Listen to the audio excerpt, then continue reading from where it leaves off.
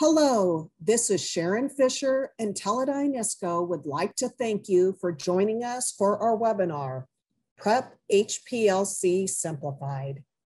If you have any questions during the webinar, please utilize the Q&A functions within Zoom. All questions will be answered at the end.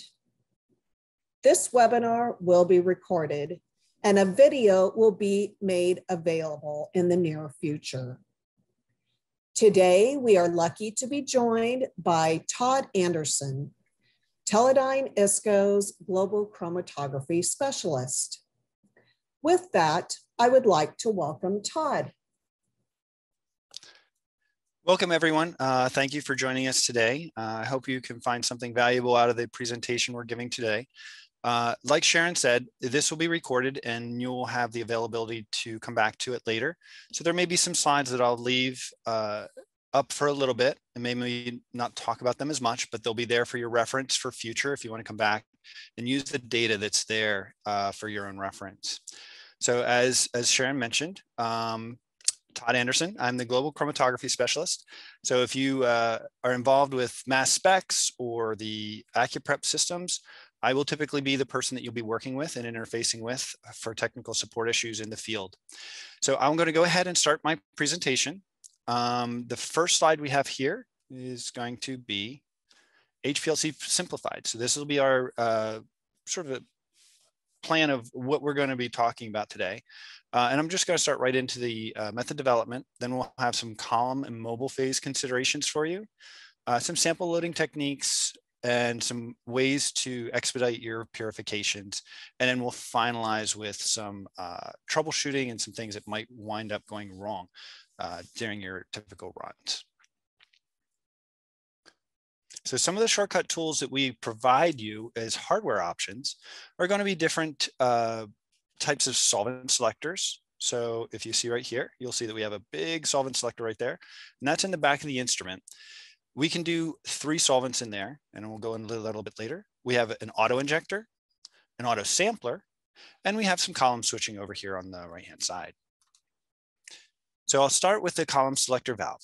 The nice thing about the column selector valve is we can choose up to 4 columns, and we can isolate each of those individual columns so that you do not get any carryover from one column to the other, which allows us to do different things such as multiple solvent compositions for different columns. If you want to do high pH, low pH, we can isolate the columns and configure them within the software of the instrument so that you don't have to worry about damaging the columns. The other thing we can also do with this is we can actually put a bypass line in here so that you can always use it as a bypass flush that you can flush out the system. The other thing it does is it does help us to actually extend the life of your columns because we can take care of them and prevent them from drying out. It's completely independent of the auto sampler or injector. So if you want to do manual injection, you can still add this to your system. So here's the solvent selector. As you can see, we can change the system from having 1A and 1B solvent line to having 3 different solvents. So you can have a mix and match of aqueous phases. You can have some, in some rare instances, we'll actually have some people do normal phase chromatography or chiral chromatography, with also a reverse phase column in here as well. And then we'll do washing and switching between the 2. So if you ever want to do stuff like that, by all means, get in touch with me and I can help you work through some of those. So next we're going to go with the automation and the delay. So within the instrument, we actually have a device that changes sample loops so that we can actually go from 4.6 millimeter columns running at 2 mils a minute with a 4-component test mix. We can run it at 10 on a 10 millimeter column at 5 mils a minute, and then it will switch the valve position so that we can have an automatic delay that our peaks will overlap with one another. And we can go up to a 3rd valve, which will actually allow us to do 20 in the ballpark of 20 to 50. And then once we get up to 50, then we'll go ahead and jump to a much higher loop size so that no matter what, we can always coincide your UV peaks as well as your ELSD peaks or your mass spec peaks. So we do have a mass spec detector that we like to use for customers. So the previous slides you were seeing, that was ELSD detection. So we can also do mass spec detection. So as you can see, we have two different types of mass spec models, one that can go up to 2000 AMU. Typically, most people, though, will stick with the 1200 AMU for the small molecules that people are working on. We can do ESI or APCI. So it allows us to actually get different types of chemistries onto the mass spec and then feed the information directly into the ACCUPrep for doing collection and identification of your compounds. And we can also see the mass spec in real time, which can be beneficial to people who want to actually take a look at their compounds. We can actually just insert a little bit of material and actually see what the identification is with method development before we ever even actually run the instrument. So if you take a very dilute portion of your sample, we can actually take and make sure that it is the actual final product. So there's another thing that I've started to come across a lot lately is we actually have optimization of UV settings to maximize your recovery. We have had some people consider their samples not good chromophores, and so they won't really know exactly what chromophore to look for. But one of the nice things is with our system, we can actually do scouting runs with a very small amount of material. And then as you see the peaks come off, I'm going to put a dot on here. So you can actually see right down here that we can actually see the full UV spectrum, and that's built into all of our ACCUPreps, that you can actually identify where your maximum peak would be. So we can get the full UV vis if you have a UV vis detector. Typically, most of our customers will only do up to about 300, 350 nanometers, but we do have detectors that go much higher than that and do the full visible spectrum. We can also see this data after the run or during the run. So there's no preferential between either way. And we can also minimize the amount of solvent effect that you might get as well. So if we see that you have a stronger chromophore for your compound up around 250 or 260 or possibly even 280, but your solvent that you're using may have some impurities in it that are giving some issues down around 210 or 220, it'll help you to determine whether or not that would be a better wavelength for you to do your maximum recoveries. We've also been running into some customers who 2 wavelengths is usually pretty good and sufficient for most people. A lot of people will just use 1 wavelength. What we've come across lately is there's some compounds and some chemistries that people are doing where they're having multiple compounds. So what they'll do is they'll actually take this all wavelength detection, and instead of just doing an all wavelength detection where we can actually see the entire wavelength and sort of give an overall average of different wavelengths, we can actually optimize this so that we have wavelength 1, wavelength 2, and then you can come over here and actually have a third wavelength where we just narrow this region. So in this case, we would be sort of focusing around the 280 nanometer mark. This will allow us to focus on compounds that either do or do not have certain chromophores. So if you know that your compound may have a specific chromophore, but you have 2 other compounds that don't, we can discriminate that way or go the other way. And if your compound doesn't have it, then you can actually pick your peak out and discriminate that from other individual components. Next, we're going to get into some column and mobile phase combinations. There's normal phase and there's reverse phase. Typically, people that I work with are usually doing reverse phase. They're doing C18, maybe some C8, and occasionally we'll get an AQ column, and I'll get into that in a second. But you can use the normal phase on the ACCUPrep system. Most of the people that do normal phase, they're going to get the flash systems, the next gens, maybe an easy prep or something like that if they want to go back and forth. But we can actually run normal phase columns on the ACCUPrep as well. But these are usually for compounds that you just want to use a simple silica column, and you're going to use more of a organic solvent phases as opposed to your aqueous phase. So if you have polar compounds, typically they're not going to work really well in normal phase. So you're going to want to try and use those in reverse phase. And with the reverse phase, we can have different selectivity, different porosity, and different carbon loading available on those individual columns. Ironically, last week, most people use what's in the lab. And this is what we actually ran into last week. We had a customer who brought us a column that's, I think, 15 to 20 years old. And the information on it said that it was about a 10 10% carbon load. And then the column that we were using that we brought with us to work and do the demo was more of about a 16 to 18% carbon load. And just the differences between the amount of carbon loading on the column was actually enough to change our peak elution times by about 10 to 15% organic on column. So it's very imperative that if you ever try and compare run to run or injection to injection, that you make sure that you're using the same column phase and same column structure and same solvents, because we're going to get into some stuff later on that becomes very important. So one of the things about polar compounds is if you're running very high aqueous content, the aqueous content on most C18 silica columns will try to collapse that phase, and you don't get a whole lot of interaction. And you can see that over here on the right-hand side. You'll see that there's sort of what we call a phase collapse, where the molecules of the silica, the C18 chains, will actually fall down on themselves, and they're not doing a whole lot of work. So what we typically will tell people to do is try this over here, which is your AQ column. And what it does is it puts a little blocking group onto the silica that sort of helps keep the stationary phase vertical. And it allows you to have a little bit more interaction with your compounds as they go through, especially for your polar compounds. And so, you can go from mobile phase conditions with methanol, acetonitrile, or THF on any of these columns. It's not really a big deal. We don't focus too much on that. But what I do like to tell people is that in that particular order, methanol, acetonitrile, and THF are typically one of the more effective ways to move your compounds around on a column.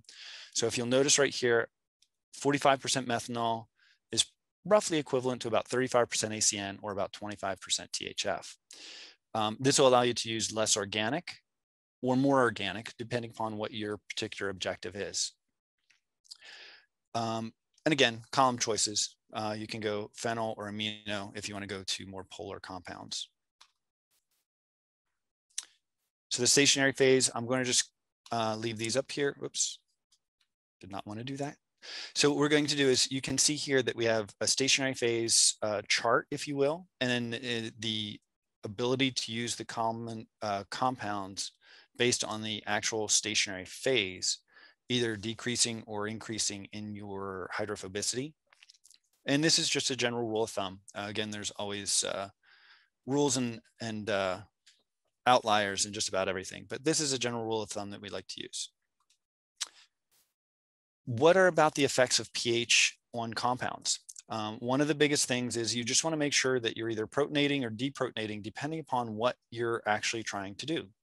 So in this particular instance, with a slide from one of my colleagues, actually this came from Chrome Academy, but from a colleague's slides set, is what we can see here is there's two compounds right here. And depending upon where we are in the pKa range, at a higher pH, you're going to be extremely polar and unretained. So at the high pH, it's going to just pretty much fly right through your column. If you have a low pH, it's going to stick and come out here really far back into the back end. If you're somewhere in the middle, we get a mixed mode like this. Well, why is it doing that?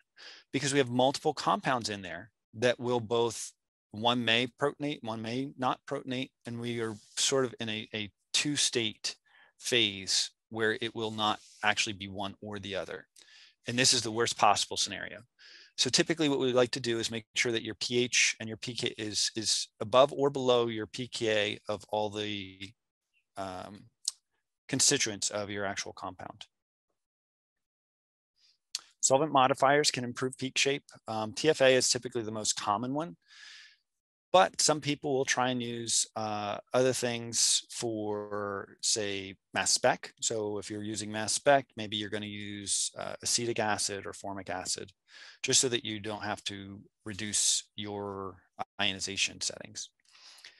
Some people will actually go the other way and actually use base modifiers. So maybe triethylamine or some other stronger bases, depending upon what your pKa is of your compound. We typically don't like customers to use acid and base mobile phases or vice versa.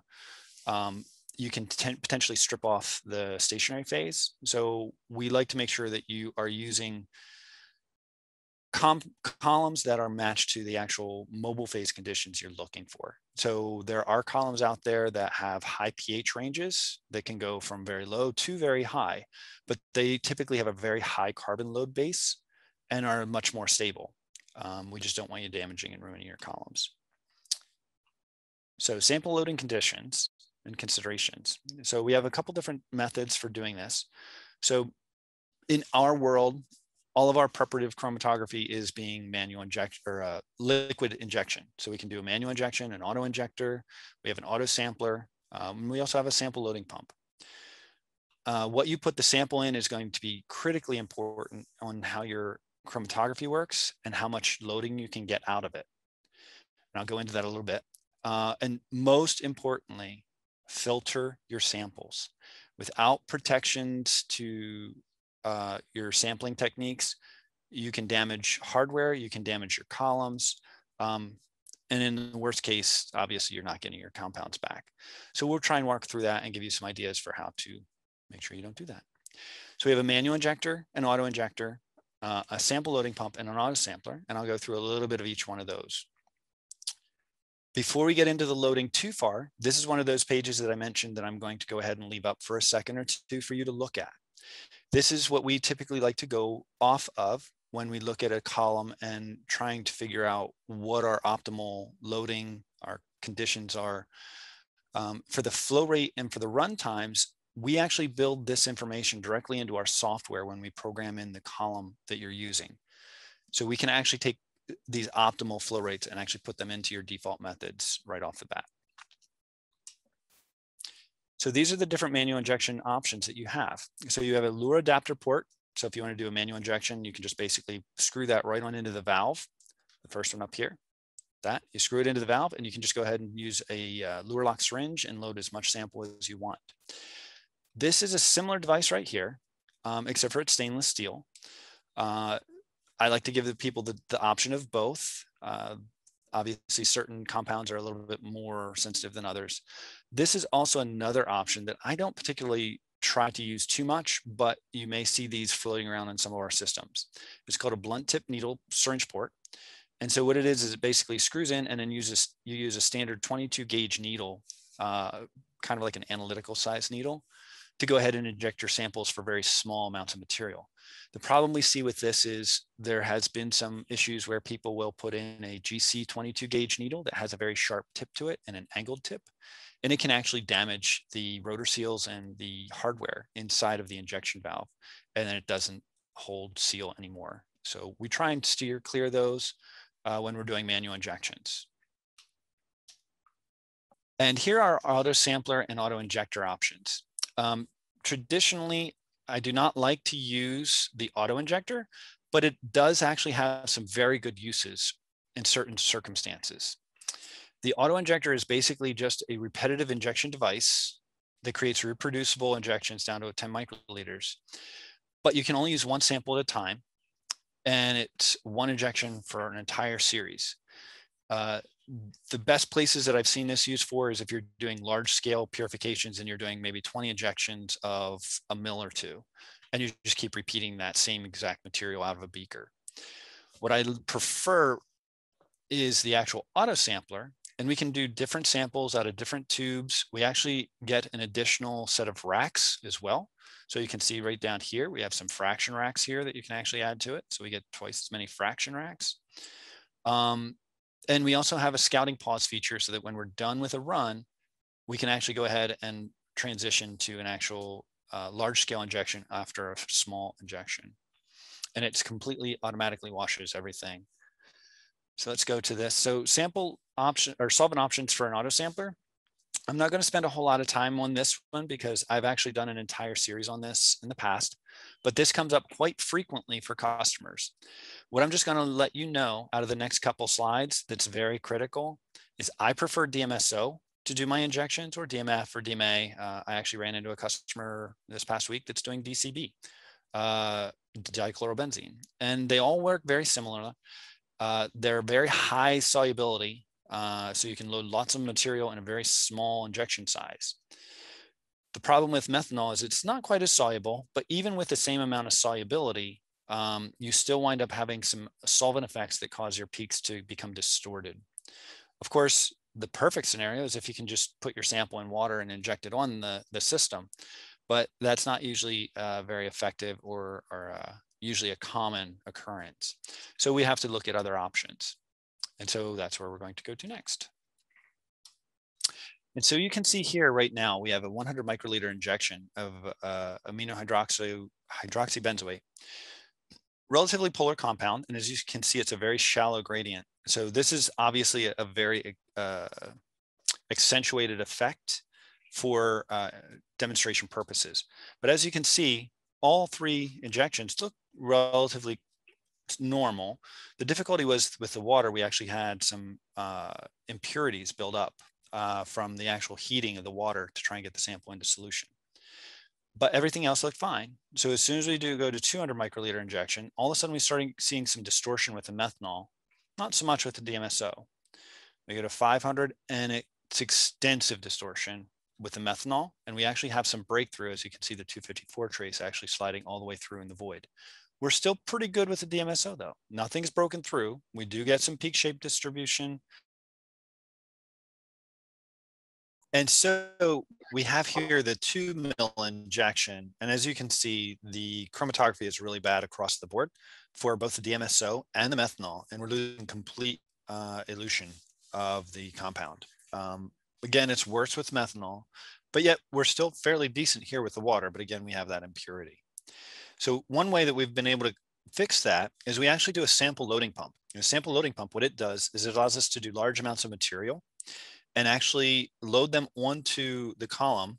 And this was a test injection of just 1 mil loaded onto the column through the pump.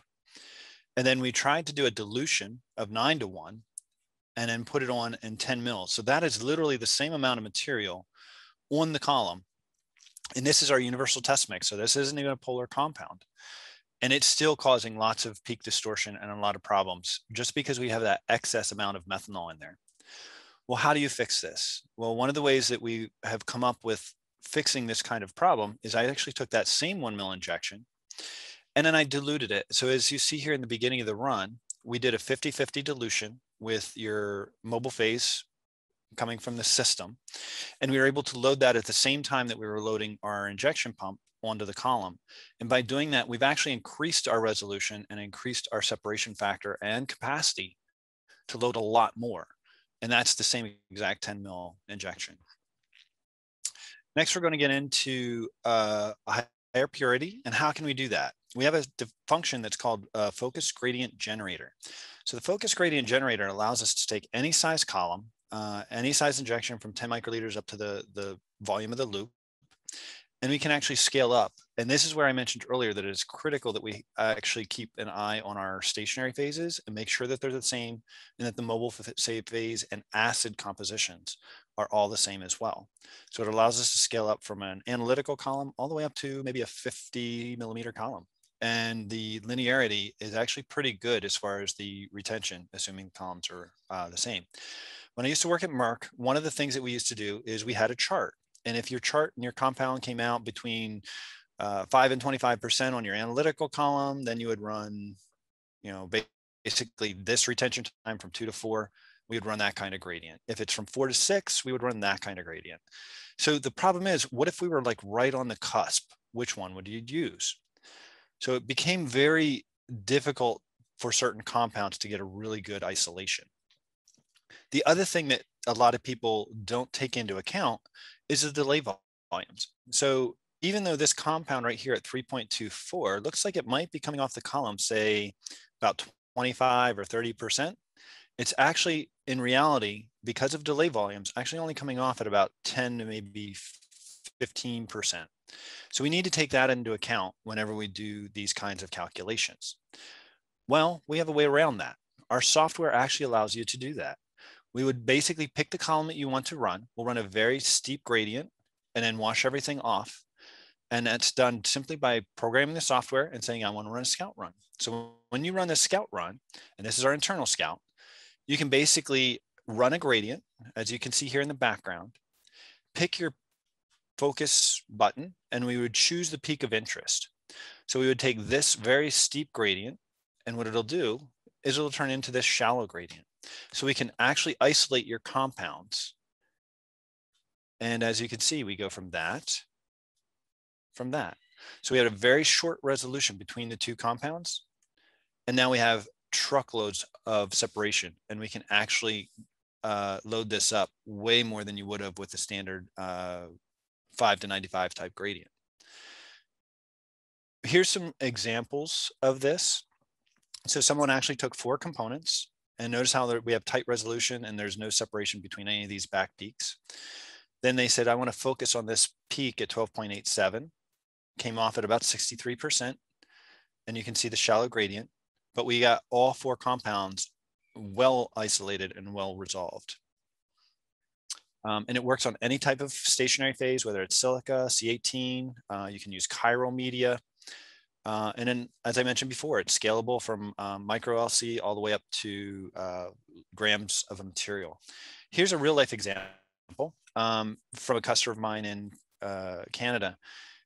They actually gave me this sample when we were doing a demo. I had no idea what the sample was, had no idea what to do with it. I saw all these compounds up here. So I'm like, yeah, it's not quite pure. Let's focus it. Let's see what we can come up with. And then I wound up running it, and we got this kind of separation back here. And this peak actually became 2 different components as we started to scale it up. Turns out that we went from a 1 milligram scout to a 30 milligram purification, and I actually got 30% of their material. So we were looking at like 9 milligrams of this and 21 milligrams of their main product. This was actually cleared. It was a contract lab. Their analytical group had actually allowed this to move forward to actually being shipped. The end user actually noticed after the fact. He told me he ran it on NMR and he saw a 30% impurity and he didn't know where it was. So after this, we were able to actually isolate that 30% impurity for them and save them a lot of headaches with a very impure product. We can also expedite these methods from analytical to preparative runs. And this is what we call our external. So as you saw just a couple minutes ago, we did a simpler internal side where it's all in one system. You can use prep and analytical columns. It's good for demonstrating the instrument's capabilities, and there's very little room for failure. However, what we've come up with is the next step of this. So what we can do is we can take values off of your analytical UHPLC, doesn't matter whose, as long as we're using the same stationary phase and the same mobile phases.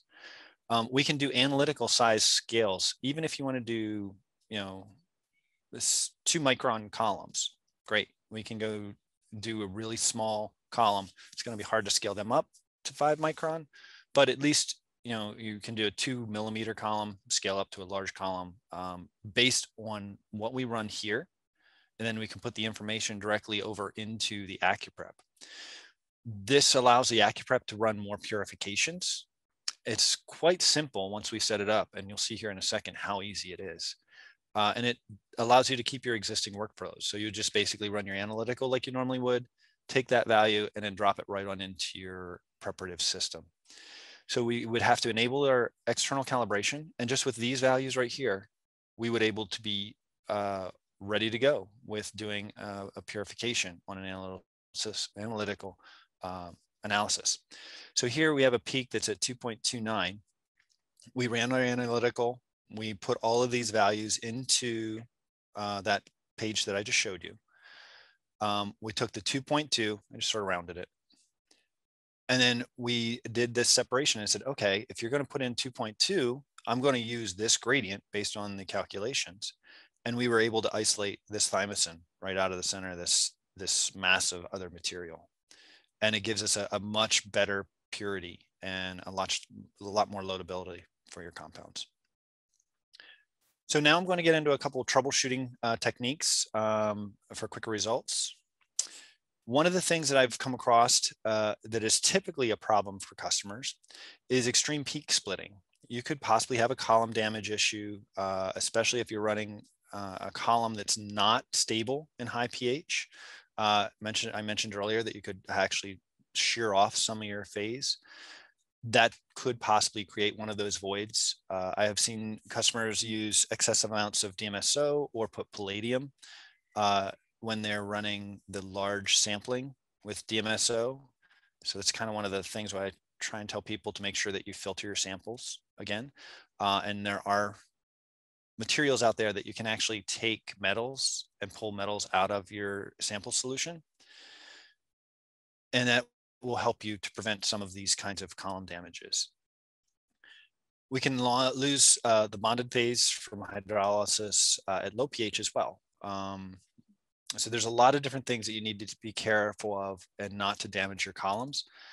Usually putting the columns into a neutral state after you're done with them, or if you're going to let them sit for very long, as you see here, wash your modifiers from the columns before storing overnight. I don't necessarily always do that, but it's definitely the best practice. So if I know I'm going to be running again tomorrow, I'll go ahead and just leave it and maybe dilute 0.1% TFA or acetic acid. And usually it's sufficient to keep it stable overnight. But if you are going to extend your columns out for an extended period of time, try not to let them sit in an acid or a base too much. And what about sample loading? We kind of got into this a little bit earlier, but we have a tendency to have customers who will try and load 5 mils of sample onto a 5 mil loop. And it tends to not work out so well because of laminar issues. We're better than other instruments. Both our auto sampler and our manual injection are usually pretty accurate. But as you can see here, we do have a little bit of a linearity drop off as we start to increase the amount of material. So here, this blue peak and the red peak are both on the 5 mil loop. As we go to a 5 mil injection, we're losing a little bit of that 5 mils off the back end of the loop. If you go to the Teledyne website, what they'll tell you is that at 100% of the injection volume of the loop, traditionally, most people will see up to about a 50% loss of their material. So anywhere from 25 to 50% loss of their material, and it'll come off the back end. So with that, we can increase loading capacity.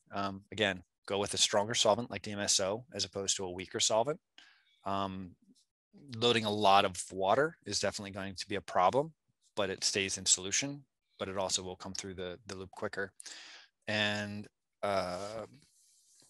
because recovery is everything that we're looking for, I typically will tell people to load no more than 50% of their loop, but we can go a little bit higher. I just don't like being the one that caused somebody to lose their compound. And only with our auto sampler module can we actually get these kind of accuracies. If you're doing manual injection, it's a little bit harder to get the accurate reproducible injections. And we also have, so these are some of the extra things I forgot to mention. With the auto sampler, we actually will have an air sample or an air gap to prevent some of that mixing so that we don't actually get a lot of the band broadening and laminar flow issues. The other thing that we can also do is with our auto sampler, we have a bracketing solvent. So if you are using DMSO, what we'll do is we'll take up a little bit of like a bubble of DMSO before and after your compound. So that as we load it onto the column, it doesn't actually crash out and cause any problems. So we discussed principles behind HPLC. We highlighted some of the approaches that I like to take for method development and for resolution. Some of the different loading techniques that are available to you. Choosing the best loading solvents, I think it's critical in my opinion to making sure that you have successful separations and some loading parameters. So with that, I'm going to open it up for questions. You can have many different ways. Sharon will field the questions now for us. So you can either raise your hand, I think, or type in your questions, and then I'll go ahead and field them as they come in.